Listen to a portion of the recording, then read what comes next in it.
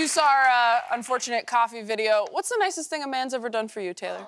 I would say half the time my dad remembers my exact birthday. Wow! Those are pretty good stats. They're good. Good stats. Majority, yeah. Josh, how about you? Well, basically, it's a low bar because I never met my dad, so just... don't leave.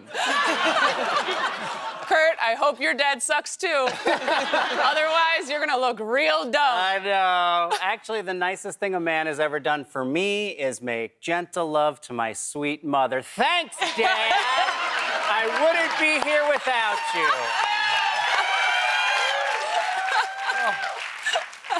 All right, panel, tonight you'll all be playing for an A restaurant health inspection rating. I've always wanted one. I know, we knew you were coming. You can put this up in your window and make people believe you're clean. All right, let's get into it. When it comes to football, the position I relate most to is the kicker. Why? We don't need to explain everything. But you can imagine my dismay when Arizona State's kicker missed a pair of field goals and their head coach was extremely disrespectful. Our kicking game's atrocious. So if you can kick and you're at Arizona State, email me, right? We're gonna have kicking tryouts on Monday. So bring it on, kicking tryouts Monday, let's go. If you can kick, email me? All right, I may not know much about football, but I've heard enough dating advice to know that this guy is way too desperate. So, panel, what advice would you give this coach to help him find the kicker of his dreams? Josh. Honestly, this coach is just thirsty. He just needs to work on himself, and the kicker will find him. Yeah. Thank you. God bless you. Yeah. Taylor. I think don't commit to the first hottest kicker you meet, you know? Take a little time, play the field. Yeah. Kurt. It's kind of rude to be so picky about kickers when we haven't even seen his balls.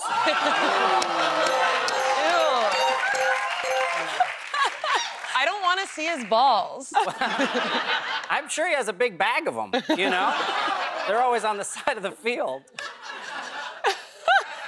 Nobody's laughing because you think CBS won't put this on air, but they will, okay? We're on very late at night. Yeah. You get away with a lot.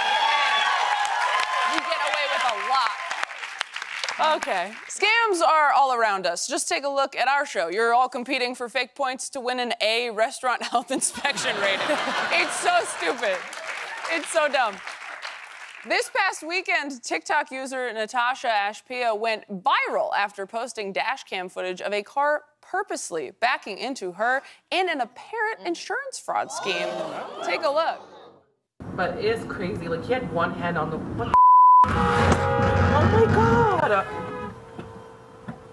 What happened, babe? Oh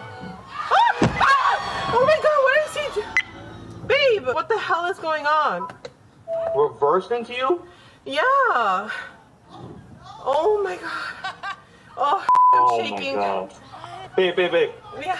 Just stay there. So wrong. Okay, that was really scary, but can we talk about those scammers' award-winning acting? Wait. Ow. I don't know. Wait, I'm so confused! Oh, no.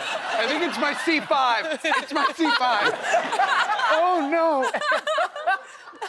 This is actually a big story right now, and apparently a lot of people are doing this. Scammers, if you're watching, cut it out.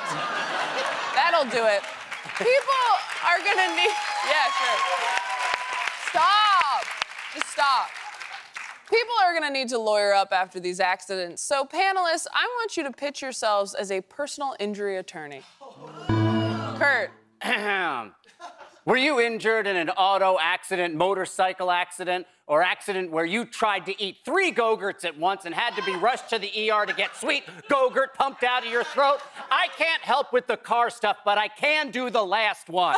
Call Braunohler and Braunohler. I know it doesn't roll off the tongue, but it was better than Holer and Holer. At Go-Gurt law.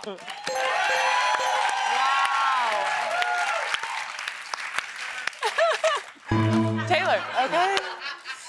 You know, I might just be a simple country liar, but I believe if you get bum rushed by a hog on a public marsh, that you deserve compensation from the government. anti-hog. Josh. Did you get in a fake accident? No? Want to? Hit a boy up.